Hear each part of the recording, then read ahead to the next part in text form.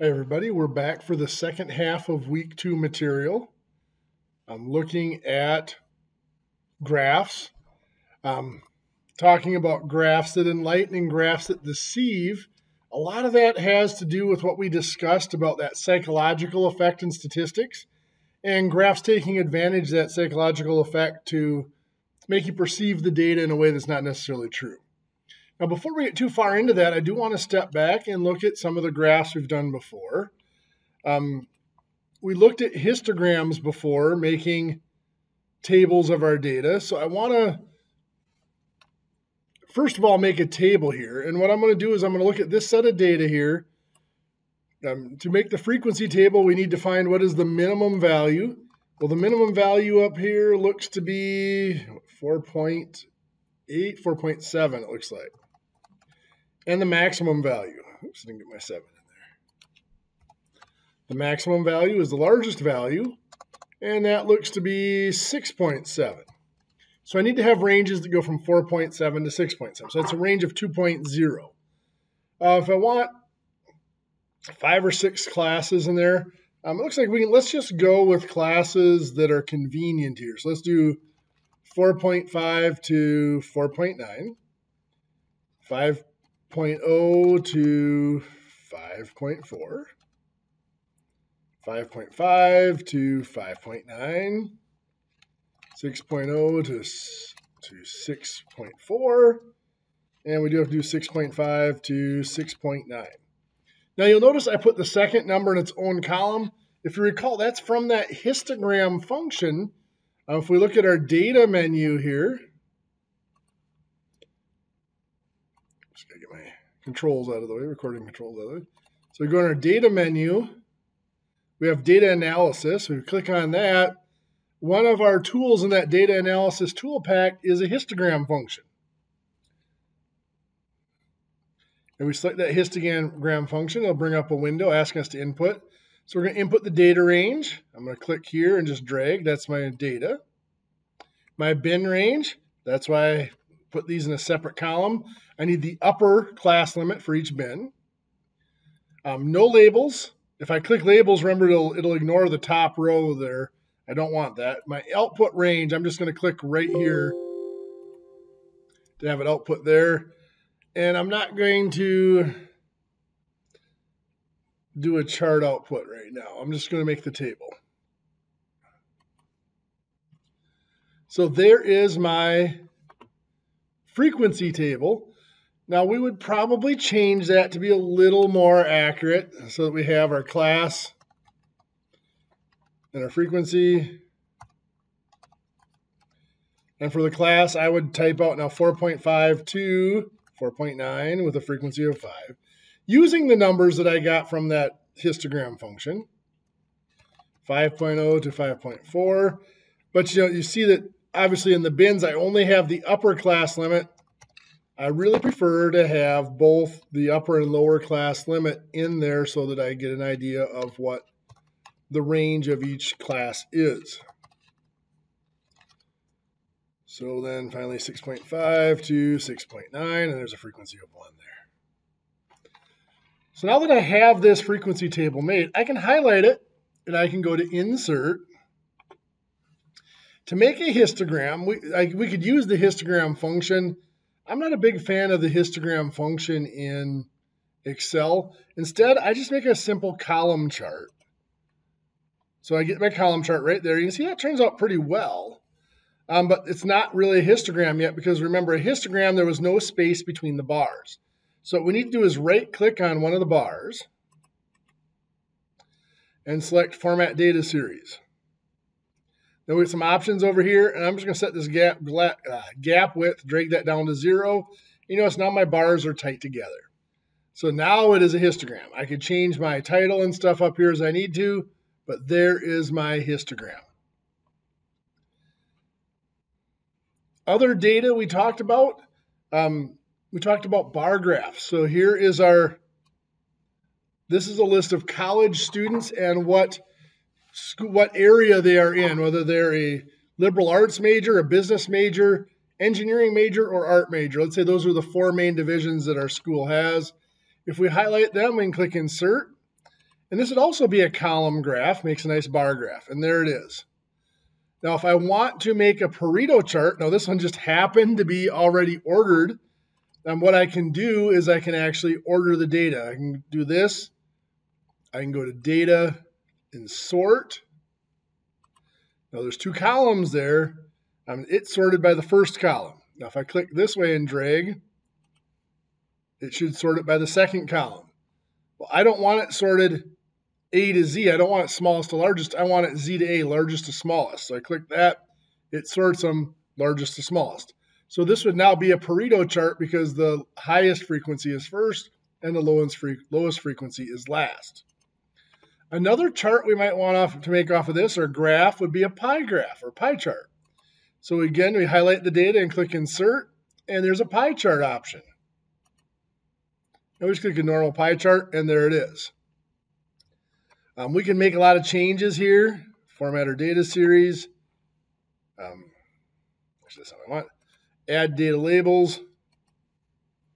And give us options. See, it puts the frequency in there. We could also get it so it changes, so it puts the liberal arts in the pie slice rather than off in a legend. All sorts of different options we can choose. And then, of course, within that, we can choose different options of a pie chart. We don't want any expanded out or anything like that. Other types of plots that we're going to look at is time series plot. So all these have been perspective or snapshots. Data taken at a single moment in time. And so it's one variable, one item, measured several samples of that item, several occurrences of that item at one moment in time. Here we're tracking one variable, one measurement over time. So in this example, we're going to get the price of gas by year. So I am going to highlight it, and we're going to make what's called a line graph for this one. So I select line graph. Now here it's going to try to give me two different lines. That's not what I want. So I have two options. I can either delete it and back out, or I can try to format my data series again. I click select data. And what I don't want series 1 graphed. I want series 2 to be graphed. And I want my horizontal categories to be these numbers right here. And there we get, you can see it changes our graph. Now it's better. My years are along the bottom, and I have my numbers down through there. Let's see, something went wrong. Let me, I want to delete that out. I believe I highlighted the top number, and the line graph does not allow us to do labels. So let's redo that. So we're going to click Insert, Line Graph, Generic Line Graph, and we'll change the chart data. So we want to unselect that, and we want to select these as my inputs. There we go. Now things look to be lined up better. Oops, hit cancel. If you accidentally hit cancel, it undoes what you've just done, so we got to redo it quick. So hit OK, and there it is. So the years now line up. And we mentioned with a line graph, the slope of the line tells us whether they're increasing or decreasing and how fast. So it's a very useful plot for showing changes over time. So back to the presentation here.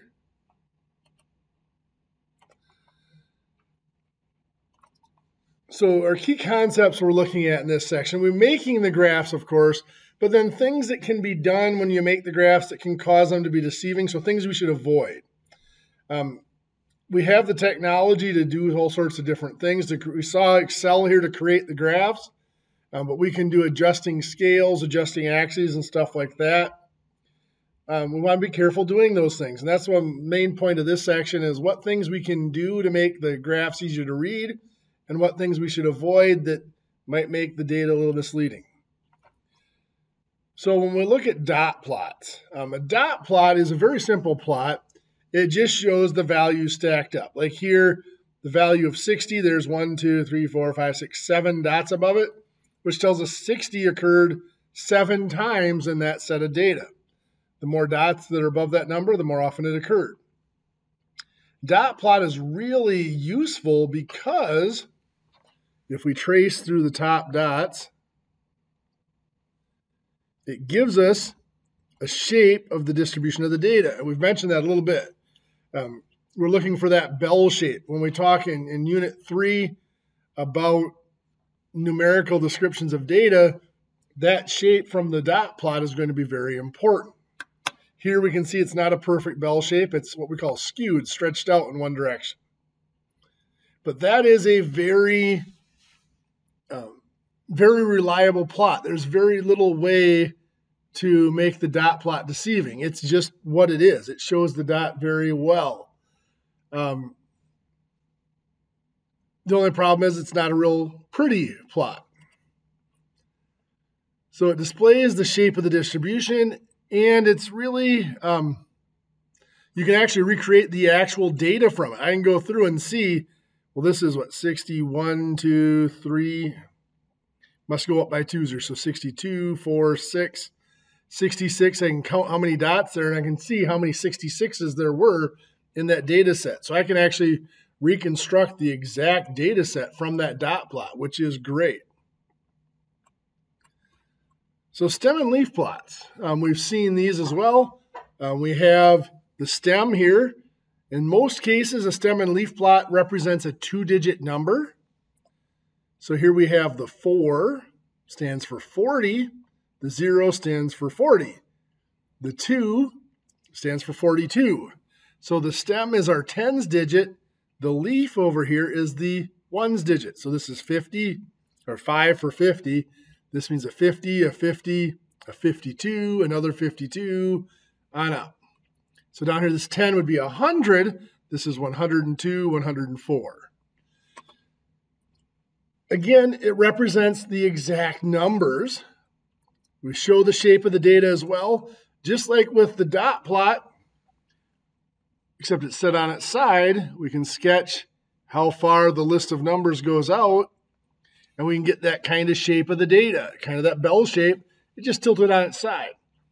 And also, we can, again, we have all the original values. We could reconstruct the data values. And it puts them in order, making sure we put these numbers in order in each row as well. Putting those leaves in order. We can use this as a tool to find medians and to divide up our data if we want to. Time series graph, the line plot. The line plot is great because you can see the slopes. Sloping up means the value is increasing. Sloping down means decreasing. The steepness of it shows how rapidly it's increasing or decreasing. The weakness of the line plot, it reveals the trends, but it does not reveal exact numbers.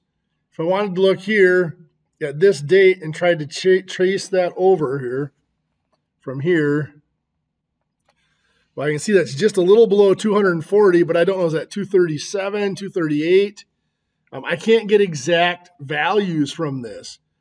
In most graphs, getting exact values is a little tough. The plots, the stem and leaf plot and the dot plot, those are plots, not graphs. So we can get exact values out of those. But for a line plot like this, we would have to go back to the original table that was used to construct the plot in order to get those exact values. The bar graphs, again, it's the categorical version or the qualitative data. We saw how the bar graph is constructed back here. Here was our bar graph. I didn't change the title. Or college major or major field of study.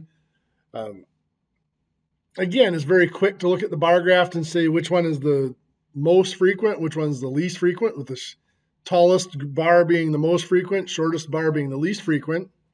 But once again, it's hard to get an exact value. Like here for the business majors, we trace that over. We can see it's between 30 and 35. But is that a 31 or a 32? We really don't know for sure. So getting exact values off of that, again, is a little bit tricky. We can, again, see the relative shape of the distribution. Now, for a bar graph, categorical data, there isn't a logical order of the values, so the shape really is meaningless. That would be more for the histogram, where we have numerical categories rather than categorical or qualitative categories. The Pareto chart, well, this actually, we turn this into a Pareto chart. That just means we put the data in order from highest frequency to smallest frequency. So we get that kind of downward sloping set of bars.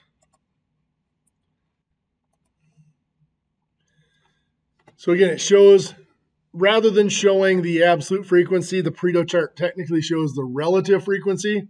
So I should have changed these into relative frequencies by dividing by the total. But it would be the exact same shape. The bars are going to be the exact same shape, just changes the scale of the graph a little bit. And by putting the higher frequency first, you can see it draws more attention to that higher frequency categories. In this case, pilot error is the main reason for fatal plane crashes. These, by the way, just so you know, are talking about small aircraft, not commercial aircraft. Pie charts, as we saw, they're the circle-shaped charts. The size of the slice shows what portion of the whole, and that's what they're good for showing, is a portion of the whole amount, not necessarily exact amounts. Typically, they're labeled with percents rather than frequencies. So you can see here the biggest slice is the largest percent or the largest portion of the whole amount. This is showing the same data as the Pareto chart up here. Frequency polygon, this one we haven't constructed. It's basically taking your bar graph and turning it into a line graph. It uses a line instead of bars to show the frequency of the midpoints of, and this is for numerical data, so it'd be data like the histogram. So the midpoint of each bar just connects that midpoint with a line instead of having bars going up to it. So it is very, very similar to the histogram. And it does show a little bit of variation in the frequency from one value to another. So here you could see that the highest value is in around 22, and it tapers back off. This could very easily have been a histogram. Well, not exactly sure what the heights would be, but with bars that looked something like that. And the nice thing about a frequency polygon is it allows us to compare two different things. Because you notice we're looking at percents here. Here we're using the raw frequency, but if we use the relative frequency, we can compare the percents from two different populations, and we can see how they line up. Now, both of these, the commute time seems to be relatively, the largest amount of commute time is at the 20 to 25 range. But in Los Angeles, there seems to be more longer commutes. In Boise, there seems to be more shorter commutes. So graphs that deceive. The biggest strategy that is used to create a graph that can be psychologically deceiving to the viewer is to not start the vertical axis at 0, to start it at a higher number and not clearly mark it that it's cut off. So for example here, we are looking at recovery rates or nausea experiences for patients using OxyContin and those taking a placebo. This graph on the left, or on the right here, starts at 0, and we can see that it's a little more than twice as many excuse me, of the patients using OxyContin experience nausea compared to the placebo. But this graph over here, instead of starting at 0, it starts at 10%. Well, because the placebo is just over 10%, you can see that looks like it's almost nothing. And OxyContin looks like it's like 7 or 8 or more times as much as the placebo. And that's, again, because we cut off this bottom portion of the graph is cut off and missing. So all we're seeing is this top portion that highlights the difference between the size of the two bars. So by not starting at 0 and not clearly marking it, we've made it deceiving. Now, there are times where we have bars that are all very, very tall. If we have a set of data where we have, bars like this, they're all really tall, it might make sense to let's focus in on that top part of the graph. But if we do that when we make the graph,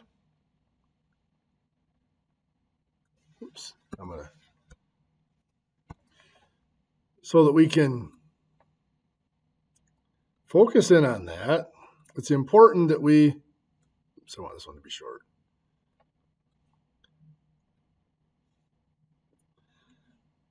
So here, because they were so close, it was really tough to see the difference over here. By starting at something other than 0, let's say this starts at 20 or whatever, percent, we highlight that difference between them, but we need to clearly mark the graph by putting a cut on the axis and also putting some sort of like a cut slash across the whole graph.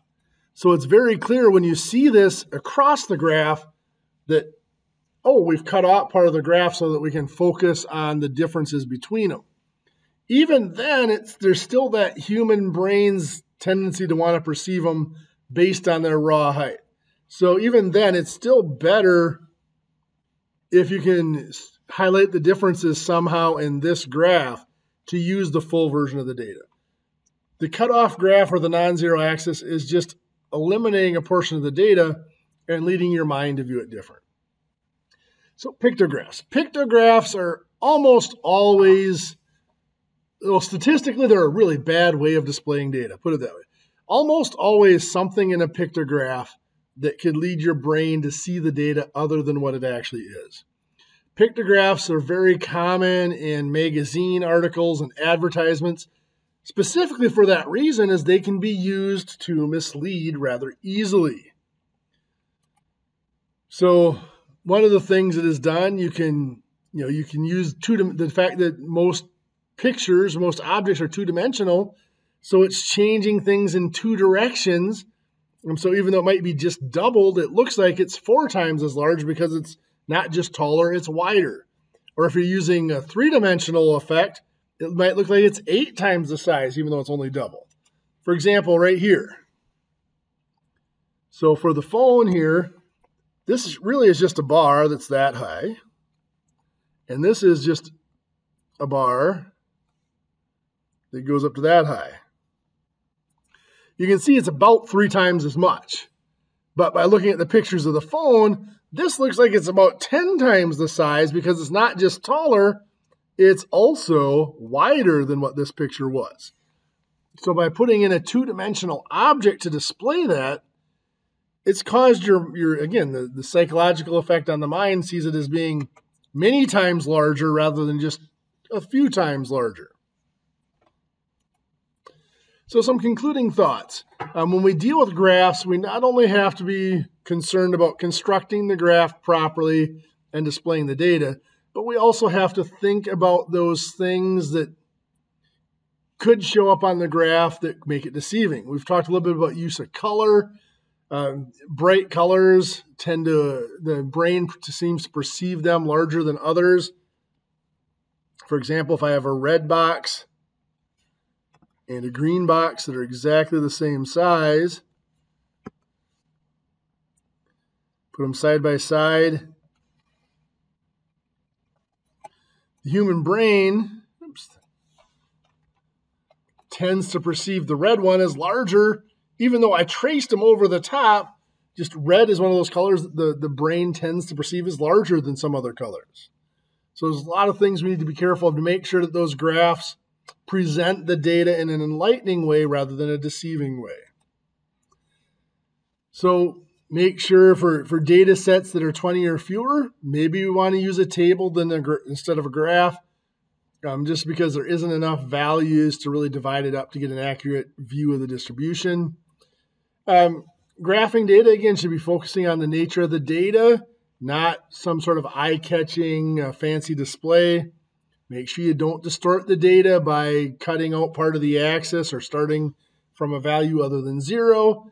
And make sure that it's not has any sort of color or design element that's going to draw the attention of the brain, again, to incorrectly perceive the data. So that is section 2.3. We'll be back with section 2.4. So moving into section 2.4 of the text and the material, we're going to be looking more at paired data, or what we call bivariant data, where we're looking at one item or a sample where each item in that sample we're measuring two variables. It might be height and weight, or two things linked together like that. And so this is involving creating a scatter plot where we show one variable on the horizontal axis, one variable on the vertical axis, and then each dot represents two values within that. And of course, when you look at scatter plots in bivariant data or paired data like that, there's going to be talk about a correlation. Are the changes in one variable linked to the changes in the other variable, in other words? And then regression of how do we summarize this with some sort of an equation. So our key concepts, we're looking at paired data where we have one sample measuring two different variables about the sample. We're going to be talking strictly about linear correlation or linear regression. How close does the data come to fitting a line? A more advanced course might talk about other graphic shapes like an exponential curve, parabolic or quadratic curve, and stuff like that. We're sticking strictly to linear relationships in this course. So correlation exists between two variables if the changes in one variable are linked to the changes in the other variable. In other words, how strongly associated are those two values? And a linear correlation, of course, means that those variables, if we plot them on a graph, would fit relatively close to a line. The scatter plot then is the graph that is used to display those variables. So you can see here we're looking at weighing seals with a camera. So taking a picture of a seal and comparing that to their weight, looking at the overhead width, and then what their actual weight is. And you can see, so this one here is about 7.2 centimeters wide. Looks like a weight of like 115 kilograms. This one is 7.4 centimeters wide. Looks like a weight of a little over 150 kilograms. And so each of these dots represents two variables. This dot here, trace it down. That looks to be about 9.8 centimeters. Trace it over. A little bit more than 240, 245 kilograms. Or we can have a lot more. Here's the height of presidents and the heights of their main opponents. So this was the president, the winner. This dot right here. Let's do this one right here. That president looks like they were 173 centimeters tall.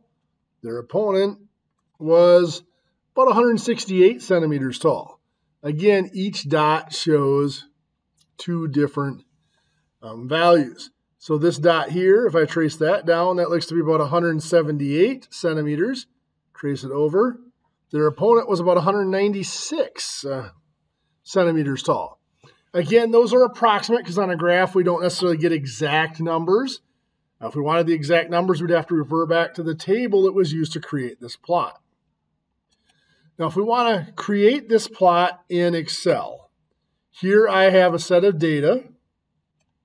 I'm going to highlight both columns. So what this is this talking about time studied for a test, and then the score that was received on the test. So this first student studied, each line here represents a student. This first student studied for 1.5 hours and scored 76% on the test. This student studied for 4 hours and scored 92% on the test. So I'm going to highlight the whole table, and I'm going to go Insert, and I'm going to find Scatter Plot right here. Now, I got to make sure this did pick it up right. It did pick it up correctly. It put the time on the bottom and the score on the left. Sometimes it'll try to plot it as two separate sets of data. You have to be careful. That appearance would look something like this, especially if you select line plot by accident like this. Oops, that one actually did it pretty well as well. Here, let's do this. If I do it without putting those in there, There you can see the issue. So when I didn't select the labels on top, now it graphs the time studied as one line and the score on the test is another. That's not how we wanted this done. So make sure we highlight the headings and we'll go back to our scatter plot, and there's our dots. Again, each dot here represents two values. This dot right here is representing a student who studied for 3 hours, and their score was right around 80 on the test. It looks like probably an 81 because that dot's just above the line. So it's that simple to create that scatter plot in Excel once you've entered the data table. Now, correlation. So linear correlation coefficient, we use the value R, which is actually a Pearson's correlation coefficient. This textbook does not use that term Pearson's correlation coefficient because it is simply the most common one used. There are a couple other ones out there used. This one is about 97% of relationships, correlation coefficients are the Pearson's correlation coefficient. And so it describes how closely the two variables are related. In other words, how much of the changes in the second variable can be totally predicted by the changes in the first variable. So the value for R is always between -1 and +1. So -1 to +1. Of course, 0 being in the middle. Things that are close to 0 have no relationship. So there's no correlation here. As we get closer to -1, we have a strong correlation.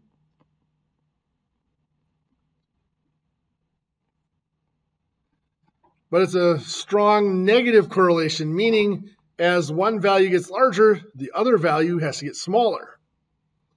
Close to +1, we have a strong correlation as well, but that's a strong positive correlation. And by positive correlation, it means as one value gets larger, the other value also gets larger. And then, of course, in between, we have the gray area. This could be a medium correlation, weak correlation. Where those cutoffs are depend on the number of data values you are.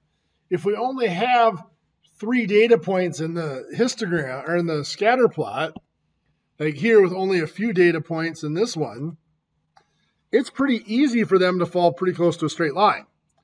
So we would expect with only 6 points there that we would have a pretty good correlation coefficient. The line is going upward, so it's a positive slope, so we'd expect that to have a correlation close to a +1. Here, well, there's a lot more points, so it's harder to have a good correlation, but there is no trend here. They're kind of scattered all over the place. There really is no correlation between the height of the president and the height of their opponent. Doesn't even really show that the winner is typically the taller person or anything like that. So to show correlation, and as an example here, we got the length of a shoe print to the height of a person. This is something that's used in police investigation and forensics a lot.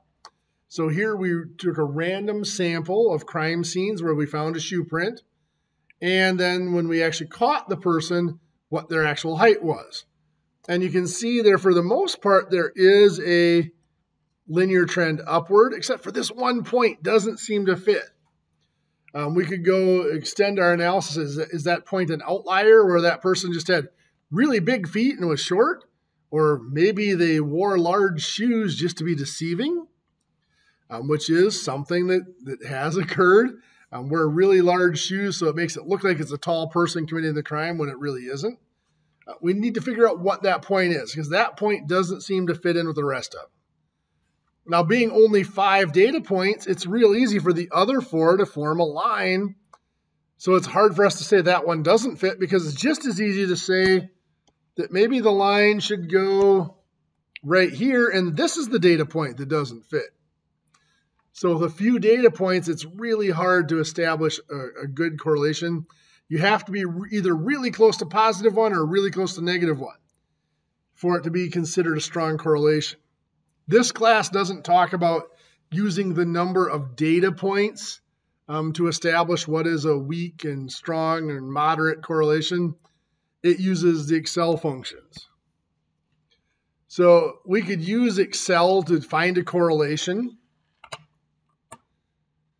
Let's go to Excel here and do this. So for these data points, it was equals correlation. So array 1, here's my first set of points. Once I highlight those, I put in a comma, and then it goes to array 2. I highlight these points. I'll close my parentheses and hit enter. It gives me a 0.84. So what that is saying is we have a 0.84 correlation. So looking at this continuum, we're somewhere up in here, close to +1. But we don't necessarily know, is that a really strong correlation or a really weak or a moderate correlation for this number of. So even though it isn't part of this course, I'm going to just pull up online here. I pulled up a table for what's considered the critical values of the Pearson correlation coefficient. And see, this is n minus 2 over here, the number of data points that we have. In this set, I've got 1, 2, 3, 4, 5, 6, 7, 8, 9, 10, 11, 12 data points. So n equals 12. So back here, we go to 12. Well, even at 10, it looks like we consider anything over, I would go down to a 0.05 at least level significance. Anything over a 0.576 to be a significant correlation coefficient. So the fact that this came out to a 0.84, I would say this is showing a pretty strong correlation. There is at least a significant relationship. If this correlation was below that 0.576, if it was smaller than that, then we would say that we can't really use correlation to describe a relationship here, that there isn't a strong enough relationship that we can continue. So one of the things we'll do later in the course is we'll talk about linear regression. If that correlation is too small, we can't do a regression analysis because it's meaningless at that point. So that is using the correlation command in Excel to get that correlation coefficient. Now there's other ways we're going to do that as well. And there's a multiple output we can do. Now p-value is another way that we can use Excel to evaluate how strong the correlation is. It is the probability of getting a paired sample data with at least that strong correlation coefficient. So the smaller the p-value is, the more significant the correlation coefficient is. We usually shoot for around 5 to 10%, so 0.05 or 0.10. So like here, this is an output for a set of data where we had a p-value of 0.2936. Well, that's pretty high p-value. It's not small enough. If it were below a 0.10, we might start to think this was significant. This is saying that this is not a strong enough correlation for us to have much of an effect. Notice up here, it says sample size of n is only 5. Well, only 5 data points, we would expect it to have a much higher correlation because it's easier for 5 data points to fall close to a line. In Excel, we can do something similar to this. I can use going to my data analysis again, going to my regression tool. I'm going to clear all this out so that we can enter it. Oops. So my Y input range. Now it says the Y variable first. So that is the second variable. That would be my test scores. Then the X input range. So I'm going to highlight the X values. That is the hours studied. I didn't highlight the labels, so I don't need to check that. I'm going to have an output. I'm going to change this here. So I'm going to have an output down here. I don't want to talk about residuals or anything yet. We'll talk more about linear regression and residuals and all that stuff coming up in Chapter 10 later in the semester. So for right now, we get that output, and we can see here we have the multiple R. That is our correlation. That's what we had up here, 0.841228. R squared, we'll talk about that again. We'll talk about that more when we talk about actual linear regression later in the semester. This is giving us our p-value or our significance here, 0.0006. That's a pretty low p-value. So that's telling us that this is definitely a significant relationship.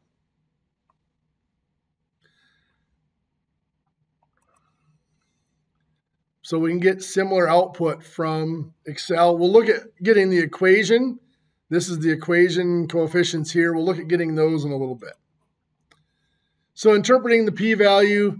So here, because the p-value was 29.4%, that's a pretty high percentage.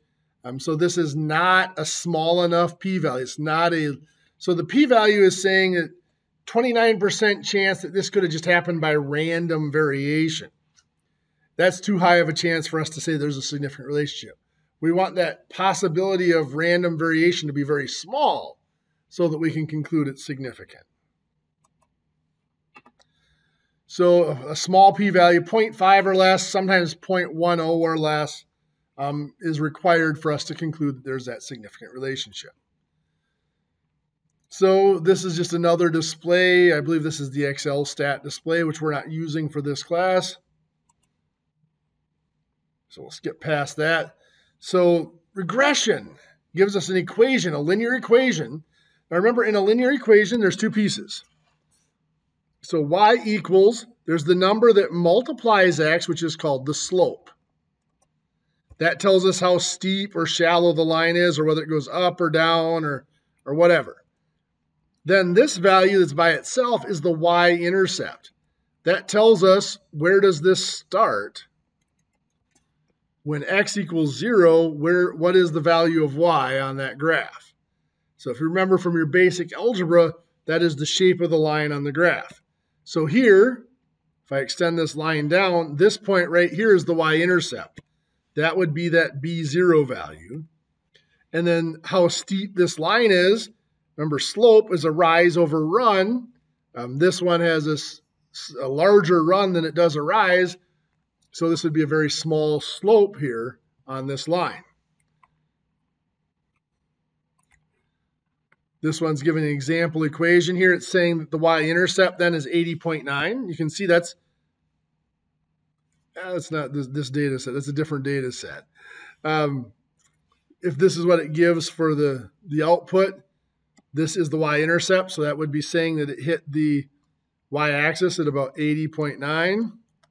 And that line sloping of 3.22 means it rises 3.22 units for every 1 unit of run. Now the scale on the axis can be different, so it's the numerical values that we have to look at. Back to Excel here. If I want to find that regression equation using this, I can create this scatter plot first, and I point to one of the dots. And I right-click on one of the dots, and I select Add Trend Line. I want it to be linear, so I make sure it's linear. And as I scroll down, I want this to automatic. I don't want to put any forced things in here. I don't want to set the y-intercept or anything like that. But to see the equation, I click Display the Equation. And let's display r squared. So notice now that on my graph, I get this little text box here. That is saying my regression equation is y equals 9.3285x plus 60.625. So what that's saying is if I extended that line down, oops, I didn't extend that very straight, did I? If I extend this line down, it hits here at just over 60, like 60.762 is where that hits that axis. And the slope is, again, the scale, this is only going, on this scale, this is a 1. On this scale, this is 20. It's saying I rise 9.3 units approximately for every 1 unit that I run. So an extra hour of studying, we would expect on average to increase your test score by about 9.3%. So that's what this all means. Now the r squared of 0.7077 is not our correlation. You can see we're expecting 0.844. But if I take that says r squared, remember the correlation is r.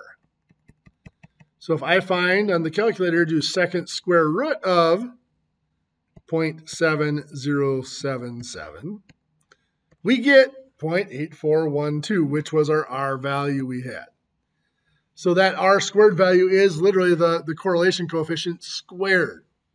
That is called the coefficient of determination, and we will discuss that again more when we come back to chapter 10. So that is our correlation and regression stuff for bivariate data and scatter plots. Just a quick look. At this point, we're not expecting you to do a whole lot with finding the equations and interpreting them. And we will discuss this a lot more coming up later in the course. So with that, that ends our material for week 2. We'll be back later with our material for week 3.